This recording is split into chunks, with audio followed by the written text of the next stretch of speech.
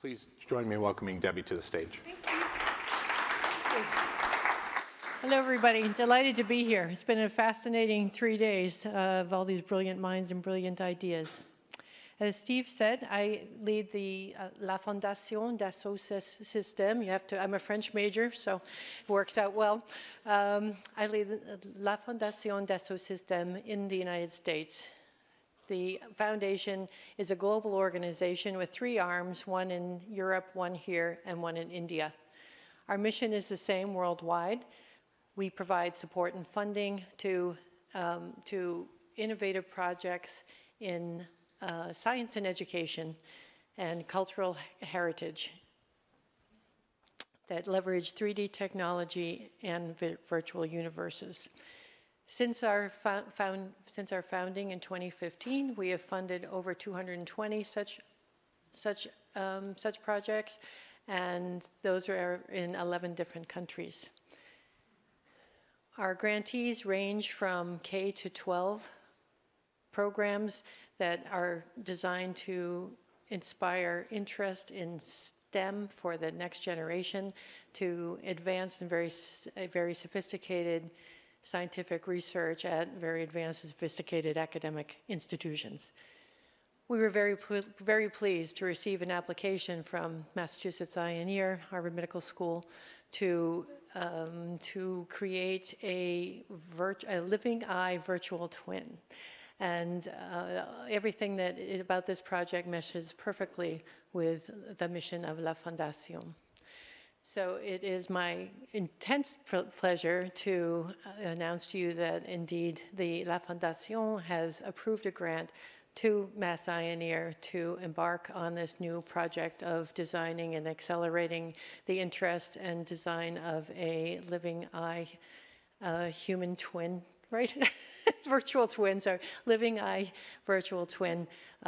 And I am very delighted to invite Dr. Joseph Rizzo, who is the lead on this project, up to the stage to share his vision. Get it? I'm sure you get that a lot. Thank you very much, Dr. Thank you so much. Look forward to working with you. Okay.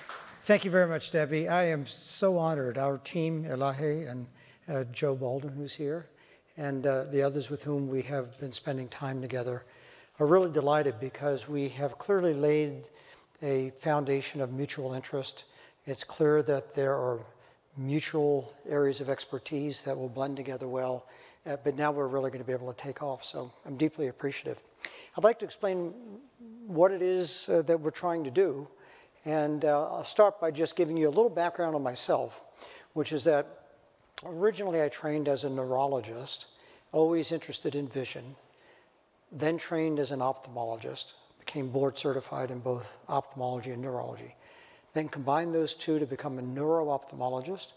I've been at Harvard throughout my training as a neuro-ophthalmologist and have been director of the neuro-ophthalmology service at Harvard for maybe 16 or 18 years now. So my background clinically is in vision. My interest clinically is in trying to diagnose causes of blindness, but my commitment in research has been to try to restore vision to patients who go blind. I began and co-founded a retinal implant project to develop microelectronic implantable devices, either for the retina or part of the brain. That's one part of what I do. But biological solutions are also becoming increasingly available. Before we talk about therapies or potential therapies, let's talk a little bit about this particular talk, and it has to do with a form of blindness due to injury to the optic nerve. The optic nerve is a cable that connects the eye to the brain. So the visual part of the brain is in the back. Your eyes take the pictures. There are these huge pathways that bring the information flow back and forth. The optic nerve on each side contains about 1.2 million connections called axons. It's only about 1.5 millimeters wide.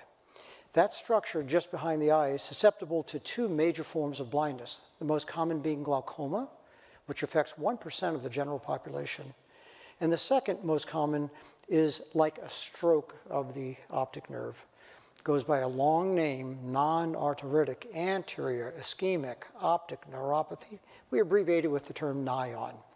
Those are the 2 conditions that we're talking about today.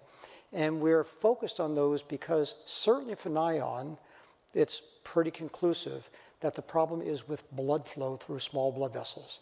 And there's really substantial evidence that glaucoma is also a disease that suffers from poor blood flow. But no one knows the mechanism of either. So to just get us focused in the right place, maybe if you look at the screen to your left, here are the eyes in the front, the visual part of the brain is in the back. These diseases occur just behind the eyeball, just beneath what we call the optic nerve head. So in the first 5 or 6 millimeters of the optic nerve, these two blinding diseases occur. So if the issue is about blood vessels, that sounds pretty mundane. I mean, surely we know about the blood vessels of the human body. The father of modern anatomy, Vesalius, back in the 1500s, began to look at these blood vessels. And I made this montage across the centuries to show that by the early 20th century, Leber in Germany made this wonderful color image. And you can see how dense the blood vessels are just behind the optic nerve. So here we're looking, the eye would be up. This is the back of the eye. This is the beginning of the optic nerve going toward the brain. And this is the area of interest. This area, which is filled with small blood vessels, is supplied by blood vessels that move along the length of the optic nerve. They come from the large carotid artery in the neck. Ultimately, smaller and smaller branches are made, but some run right along the length of the optic nerve, and they give branches into the optic nerve head. And here you can see under higher power, this from Zinn. His collaborator was Haller. There's an important structure called the circle of Zinn-Haller that I'll talk about later. But here you can see he made this woodblock print. He was an artist as well as an anatomist. And here are the blood vessels that we're talking about, and this is the optic nerve head. So let's look at it in a different projection. So here's the back of the eye again. Here's the optic nerve going to the eye, to the brain. On your left, you can see the large carotid artery. It's just coming up into the head. The rest of it's going to go up to the brain. But it gives off this ophthalmic artery, which then gives off many branches, including these that go right along the optic nerve. If we move to the right, you can see one such branch going right along the optic nerve. And then when it gets to the optic nerve head, it gives off all these branches. And typically, most humans have one on the inside and one on the outside of these special vessels called ciliary, posterior ciliary blood vessels. So I'm trying to focus our interest here. And this is just another rendition to make the point that this is the black box. This is the area where it might seem obvious that we would know the blood vessels of the human optic nerve, but we don't. And there's an interesting story about how that can be possible. We don't have time to talk about it, but again, just to show you the vulnerability of this zone, Len Levine, who was our fellow many years ago, has been chairman of ophthalmology in Montreal for a decade and a half, looked at a patient who had a stroke of the optic nerve, and there are fewer than 5 examples in the history of medicine of this. This is very special. This is the beginning of the optic nerve. This is the optic nerve going down to the brain. In this dark area, this is the same patient, different levels of sections. The dark area is where the stroke occurred. Again, right at the optic nerve head. Remember where all those red blood vessels were? So isn't that odd? The area with all the blood vessels is the area that had a stroke. So using a technique called scanning laser microscopy, I didn't make these pictures. Scanning laser microscopy, we're looking at the back of the eye. Now in this case, the eye is down, so we're looking at the back wall of the eye, and these are all blood vessels. So the back of the eye is the most vascular tissue in the human body. And look at this, here comes the optic nerve. It's heading toward the brain. On the side, you see these larger vessels that I have been pointing out to you. These are the ones that come along the optic nerve and give branches that then create this incredible network of blood vessels. Again, intuitively, you might look at that and say, well, surely that's the area that will be protected against any blood loss, right? And looked in another way, here's the optic nerve again. And now what I'm showing you is that around the optic nerve, there's a circle, an anastomotic circle the circle of Zinhaler. Well, why is that there? Well, through evolution, one could surmise that for whatever reason, despite all these blood vessels being here, added protection was needed to this zone. This is a very unusual structure. And it turns out that some humans have a complete optic nerve circle and many don't. So that's the vulnerability. And here are the contribution that I'm going to be making to this project is that we have sections of human eye sockets, basically. I have 2,500 sections from one patient, 500 from the other eye. When you make a section, here's the optic nerve surrounded by its covering called the meninges. And you can see there are all sorts of blood vessels running along the length of the optic nerve. But no one has developed a nice 3D volumetric display of these blood vessels. Our hypothesis is that when these blood vessels riding along the optic nerve get to the back of the eye, where it's subject to eye motion over the decades, that there's an age-related biomechanical effect that in some way impairs flow through these small blood vessels. No one has studied this. Just yesterday, one of my wonderful students, MD, PhD from Harvard, showed me this stunning image. These are the blood vessels of a mouse eye intact. Scientists have developed a special way of so-called clearing. Look at these blood vessels. That's the intact eye of a mouse.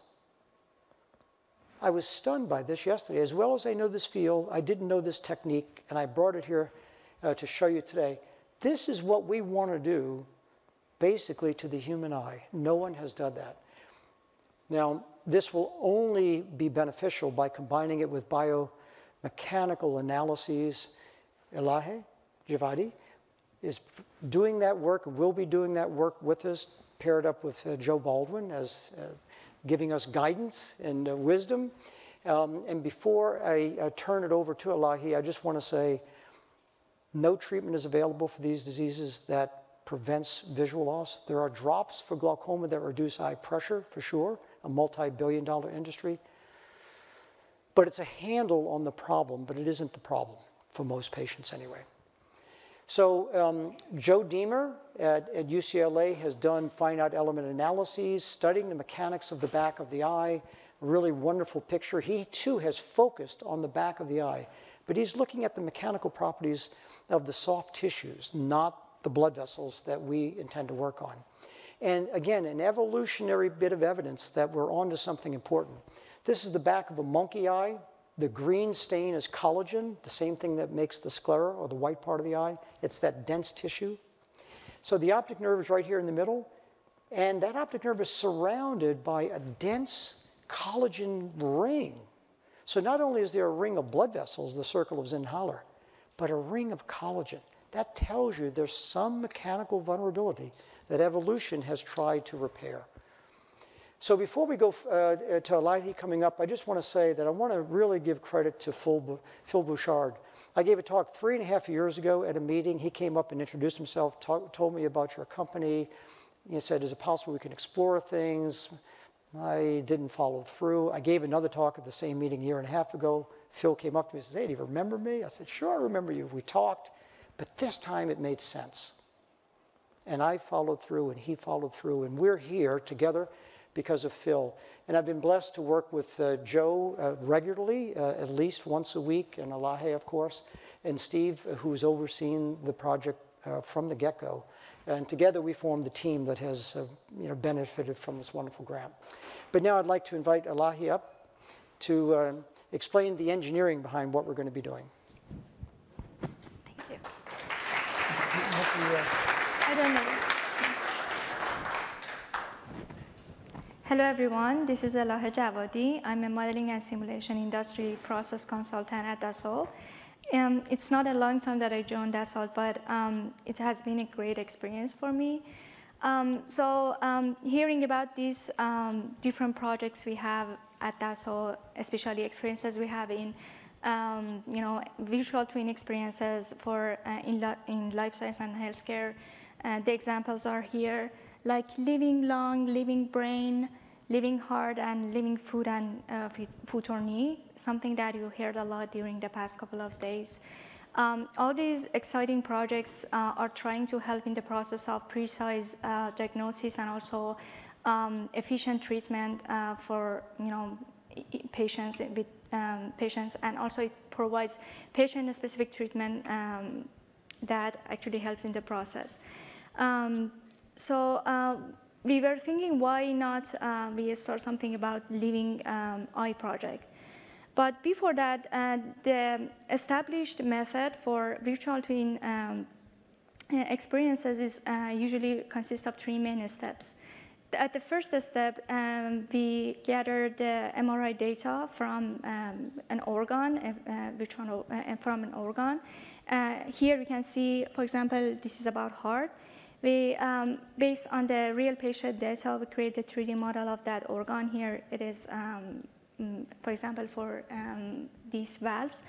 And then after creating the 3D model of that organ, we, based on some clinical data like the heartbeat, and also if it includes blood flow, we have the flow data like hematocrit or different parameters, and then import them to the simulation analysis, and also run a simulation to see how it functions. And based on that, the physician can make a decision about how should the treatment be. This is the main steps of doing a virtual twin. So what are the potential benefits of using a virtual twin for eye? The main one would be, because as Dr. Rizzo said, there is no specific treatment for eye diseases. So it's going to help a lot in the process of understanding the, the reason for eye disease, the causes, and also it's going to provide a patient-specific treatment for patient with blindness. And also, it could generally improve the treatment innovation. So talking about what are the main, what could be the potential causes for blindness, you can see here the main reason that patients are diagnosed with the main reason could be a transient disruption in the circulation of the optic nerve. It goes back to the blood circulation in the back of the eye. There are some diseases that usually correlate with that, like hypoperfusion, thrombosis, all these diseases that I mentioned here. Usually, they have something in common. They are about blood flow circulation in the back of the eye, as Dr. Rizzo said.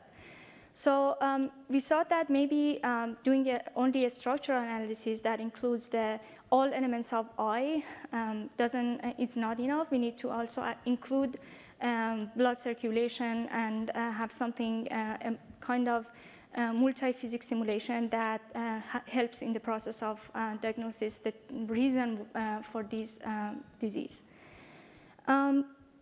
This is the workflow that we considered for creating the virtual twin of eye. The first step would be getting the MRI data from patients with blindness. And then creating a structural modeling, structural model, which I'm gonna in the next slide tell you more about the details of the elements of this model. And then the next step would be adding the blood arteries in the back of the eye, which is the most important part, because as Dr. Rizzo said, you could see the dense network of blood arteries in the back of the eye. Modeling, we should be very careful which arteries we should segment and include in the simulation.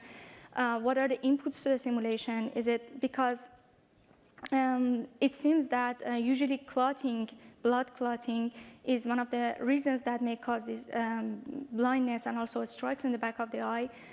So they are correlated with structural properties of the blood, like, for example, adhesion of red blood cells together, blood clotting. And we need to consider all those steps. And I think something that I can add to these projects, and maybe the main reason I'm included in this project, is helping with this part, because during my PhD studies, I I had a chance to look at the rheology of the blood in very small scale, in micro scale, to see how it behaves in small arteries. Because, for example, as you know, blood is very complex fluid. When it comes to large arteries like aorta, or when we are talking about virtual twin of hearts, it is very easy to just consider blood as a Newtonian fluid with a constant viscosity. But when it goes into small arteries, the rheological properties of blood get more complex. We are dealing with a very complex behavior that it is related to the formability of red blood cells and also adhesion of red blood cells together when they are in a small shear rate, especially in small arteries in the back of the eye. So this is going to be challenging a little bit, but we are thinking about how we can actually precisely model blood flow in this system. And then the next step would be calibrating the model with the patient data to see how accurate it is. And based on that, we are going to, help in the process of treatment. If it's a drug delivery, we are going to help the virtual twin to see how we can actually help in the process of treatment. Or if it needs a surgery, we are going to do it virtually and then tell the surgeon or advise him how this treatment process should be. I told you that we are at the very first stages of this process. Only the structural modeling has been performed so far. This is the initial model that we have developed. It includes the eyeball and also the optic nerve on the back, and also 6 different muscles, 4 recti muscles called superior, lateral, medial, and inferior rectus, and 2 oblique muscles, superior and inferior. All these 6 muscles are helping the eyeball to move in different directions.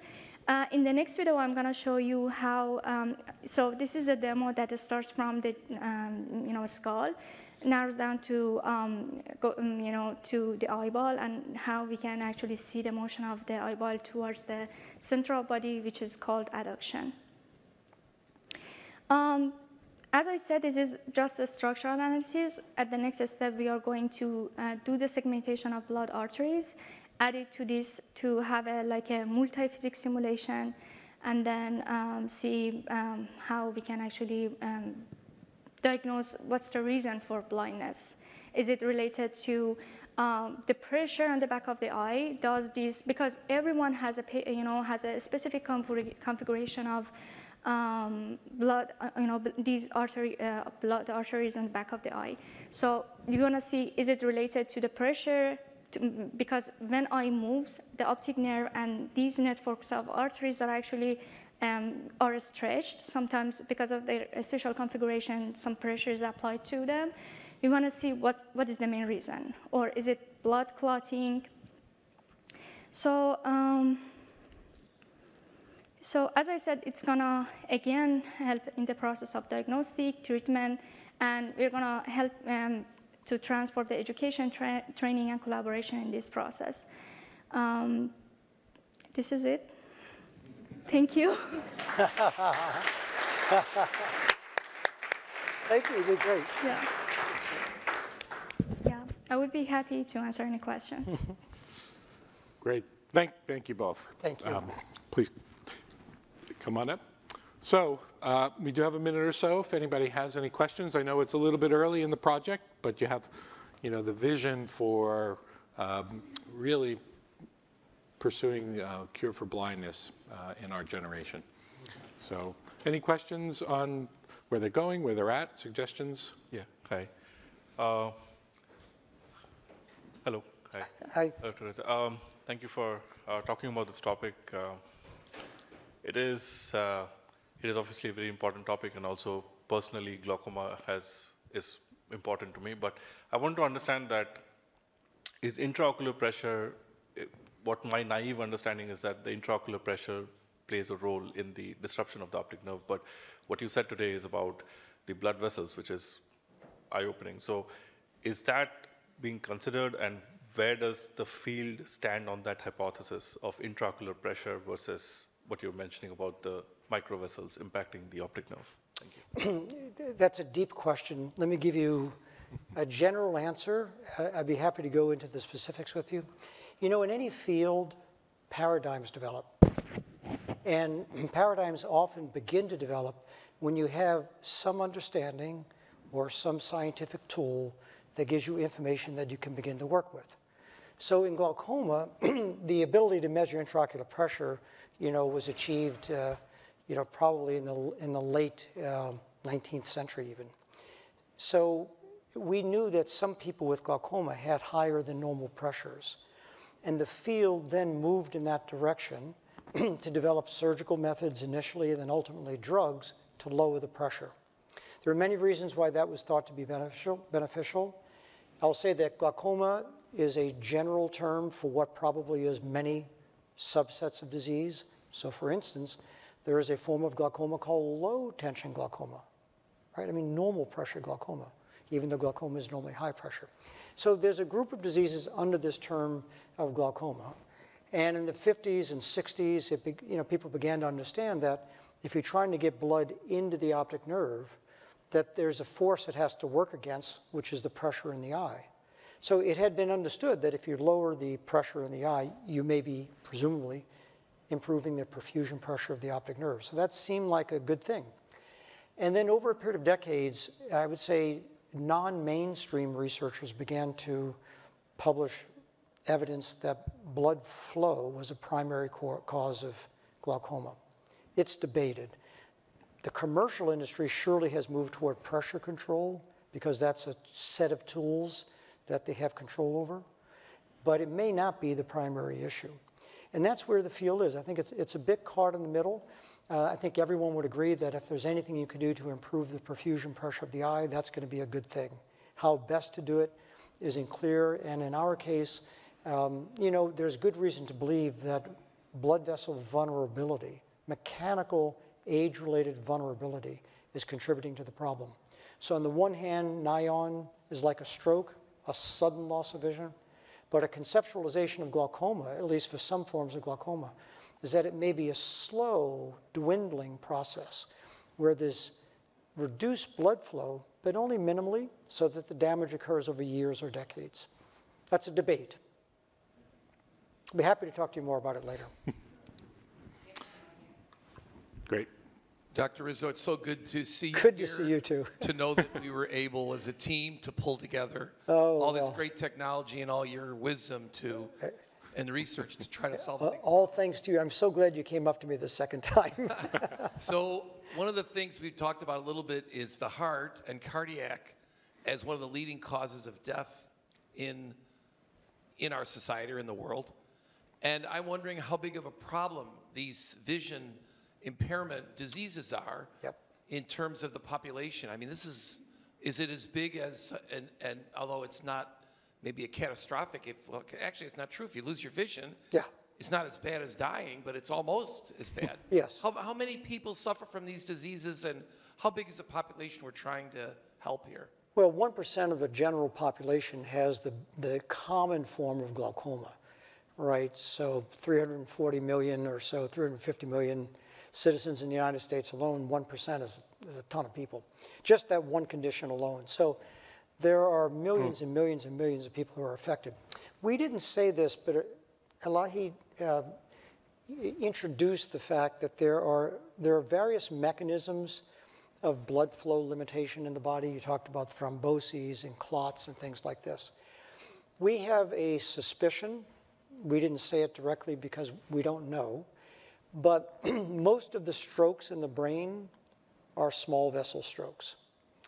And if we are able to uncover an age-related consequence on blood vessels in the eye, it wouldn't surprise me if it proved to be relevant for the brain and the kidney, the two other areas of the body that have very, very high blood flow through very small blood vessels. Time for maybe one more. Joe Baldwin here. Not so much a question as a plea for throwing out the net of ideas and resources on this. Obviously, we're very early in this project. It's really been a tremendous gift to me to be part of this team. And I do want to say that, as you just said, Joe, the connection between small blood vessel problems in the brain and in the kidney does lead us to suspect that the modeling that we're going to have to do at the small arterial level is going to be very important. But what we are planning to do at first is understand the interplay between the eye movement and the vessels that feed those small micro vessels. And now we can start to, because we have a parametric model, we can change blood flow, we can change pressures, we can change the pliability of the surrounding tissue.